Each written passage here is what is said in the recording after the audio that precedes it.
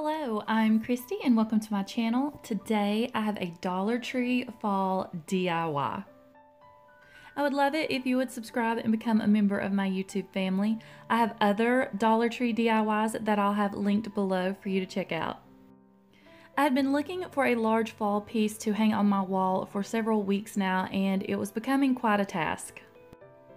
I happened to run across the 11 by 14 photo frames at Dollar Tree and decided to make my own. For this DIY, you will need to purchase 4 of the Special Moments 11 by 14 photo frames, and they have these in a variety of colors. I chose the black. The first thing you'll want to do is remove the glass from the frames. To spray paint the frames, I'm using Valspar Chalky Finish paint, and this one is in an ultra matte.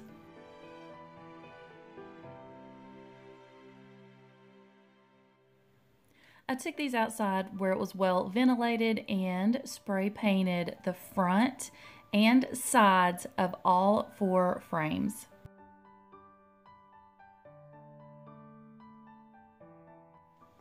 After allowing about an hour's dry time on these, I applied a second coat of the Chalky Finish paint.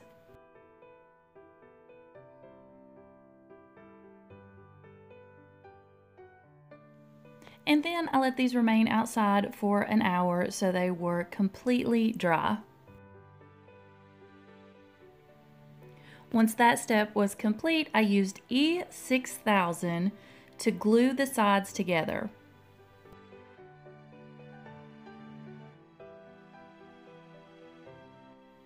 I decided to only do 2 frames at a time. I glued these 2 together first, and then I clamped them with several clamps that I picked up at the Dollar Tree, and I allowed that 24 hours to dry.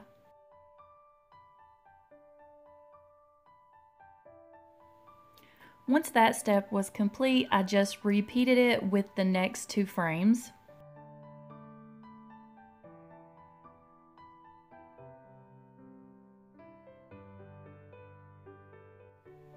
Once those 2 sets of frames were dry, I went ahead and glued all 4 pieces together and clamped those and let those sit overnight.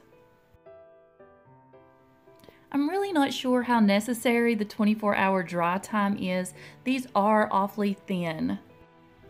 But it does specify on the back of the E6000 tube to allow 24 hours drying time, so since I knew this piece was going to be hanging on the wall, I let it dry for 24 hours. If you have enough space and enough clamps, all this can be done at once. I just didn't have enough space, so I blocked this up into several different days. This is not a very sturdy piece, so when you handle it, you want to do so with care. Once all the pieces are dried, I wanted to go ahead and distress the piece with sandpaper. Again, sandpaper is available at the Dollar Tree. We were lucky enough to have some in our garage, so we just used what we had. Distress it as much or as little as you like. I decided to go heavy-handed with the distressed look, and I used this on several different angles on the insides and the outsides of the piece.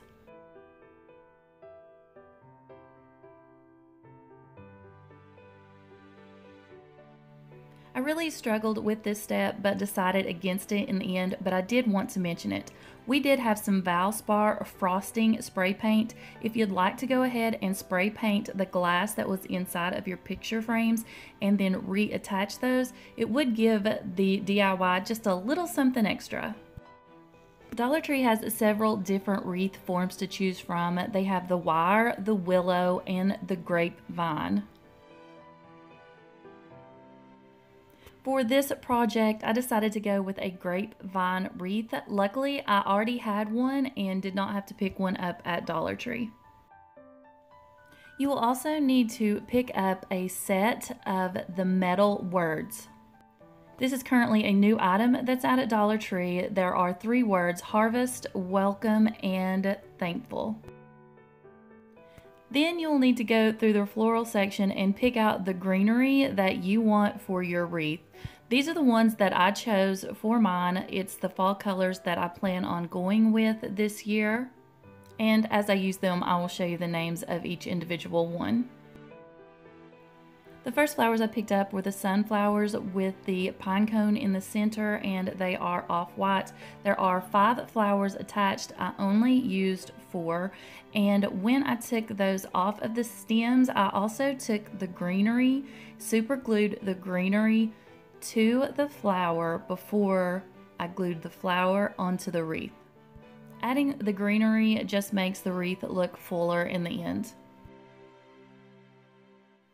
The next flowers that I used were just the globe flowers. These are also in an off-white cream color, and there are several on those as well, and I also used the greenery that was on that. I like to lay all of the flowers out onto my wreath before I decide to glue them down, just in case I go ahead and change my mind on placement.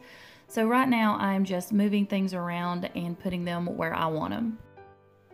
Another set of the flowers that I picked up was the hydrangeas, and these are in the green. I wanted to bring out some of the green colors in my fall decor. Again, pick whichever colors suit your decor best. I'm only using one of the stems of cotton, and again, I just pulled the ends off of that so that I wasn't using the whole stem, just the pieces of cotton.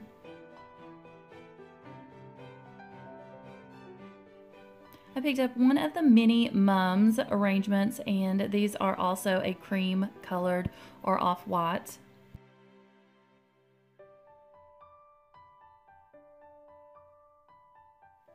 Again, I like to just stand over the top of the wreath and slowly place things where I see empty spots. This isn't something that I can really walk you through. A wreath is just something that is a personal preference. I will be using a set of the 3-piece pumpkin clips. I will be leaving the clips on these, and I will not be gluing them down. I will just be clipping them in place. And once I'm finished with that, I just pick the word that I want to use. I chose welcome, and all I did was put a little bit of super glue on the back of that, laid it down on the wreath, and just gave it time to dry.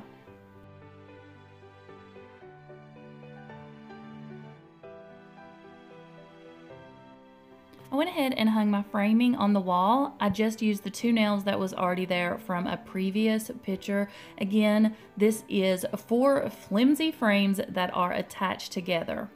With that being said, I decided to use 2 command hooks on my wall to attach the wreath to, so that it is not attached to the 4 frames.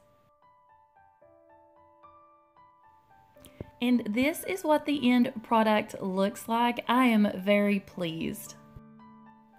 I've been looking for something this size for several weeks now and couldn't come up with anything I was happy with. So when I saw the frames at Dollar Tree, I knew once I attached them, they would be 22 by 28, which would be the perfect size to put above my couch and on my wall. If you would rather turn this the other way, you can, so that it is slimmer and not as wide. I needed the width instead of the height, so I turned it this way. Again, you can use whatever colors you are going with this fall. I just love the size of these huge frames. Thank you so much for watching my Dollar Tree fall DIY. All this was put together with things I already had in the house. Everything that I purchased from Dollar Tree was under $15. Before you leave, I would love it if you went ahead and subscribed. If you like Dollar Tree DIYs, go ahead and give me a thumbs up. Make sure you comment below because I love to talk to you guys, and check the description box and follow me on Instagram. Thank you so much, and I will see you next time. Bye.